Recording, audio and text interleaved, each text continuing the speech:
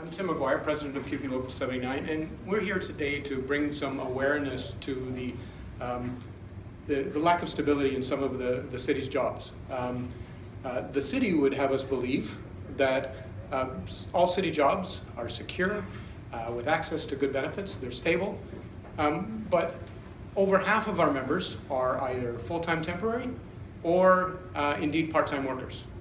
And the lack of stability in their jobs affects the people who receive services in Toronto's communities, particularly when our members are serving Toronto's most vulnerable.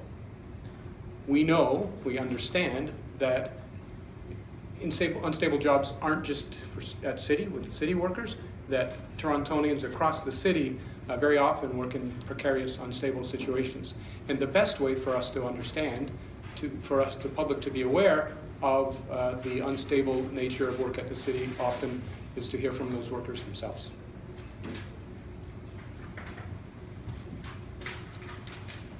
Thanks, Tim. I'm Maureen O'Reilly. I'm the president of the Toronto Public Library Workers.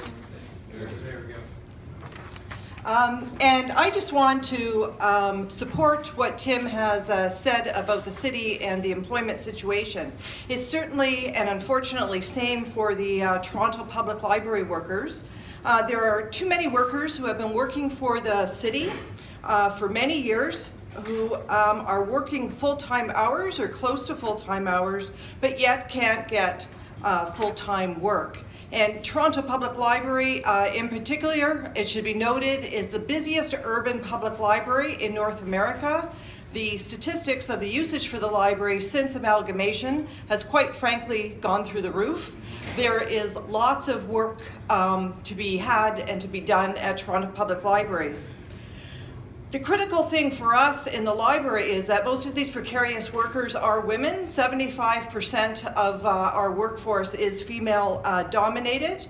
Many of our precarious workers are young workers, and it has been identified in the City of Toronto that there is an issue around youth unemployment. And in addition, many of those same precarious workers are often from our priority neighborhoods.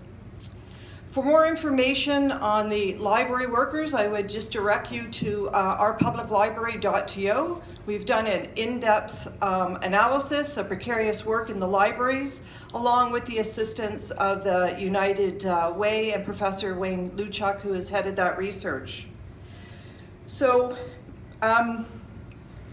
as we go into our next phase here of our campaign, our message to you is things haven't really changed for our precarious workers in the City of Toronto. They're struggling, they're challenged to provide the best service that they can, and we're looking to bring change to this situation. Thank you. And I'll just bring up one of the precarious workers to let them tell their story.